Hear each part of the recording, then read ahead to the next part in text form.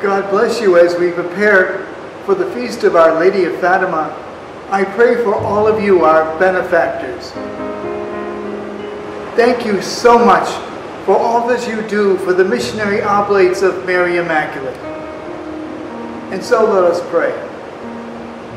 Oh God, we appeal to you to hear our profound prayers as we pray to Our Lady of Fatima, the Queen of Peace.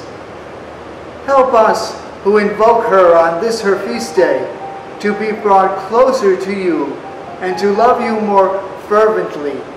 Grant peace in our lives, peace in our families, and peace throughout the world through the intercession of Our Lady of Fatima.